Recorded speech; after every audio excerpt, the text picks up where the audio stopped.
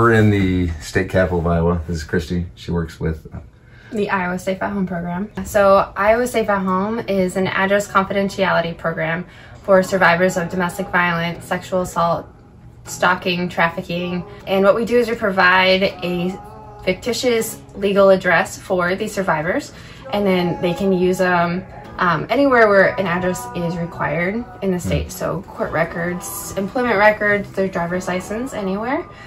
So if their address were to become public or pop up on whitepages.com or something, their name is associated with that fake address, and it looks like they live here in Des Moines. Yeah. And she said earlier that every, for instance, survivor of trafficking that's part of your program has the same address, which is fun. Yep. So everyone has the same address. They're assigned a unique apartment number so that we can sort the mail that comes to our office.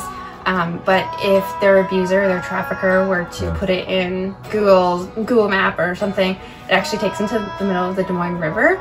And so it's not a real location. It doesn't come to our office or anything. So yes, as they use the address, anything that their name is associated with is fake. And then all of their mail comes to us. So we're the only place that absolutely has to have their address, besides like utilities and stuff like that. And we work with them to make sure that they're confidential.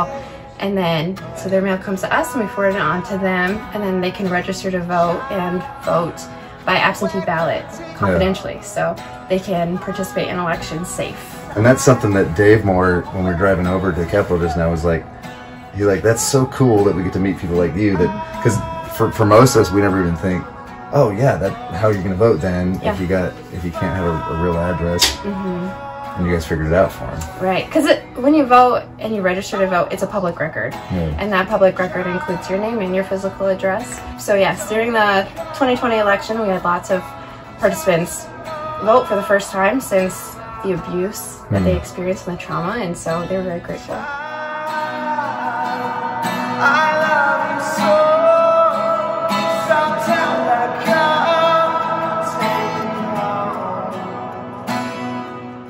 We see it all over the state of Iowa. We see it in very tiny towns. We see it in Des Moines. We see it in Iowa City.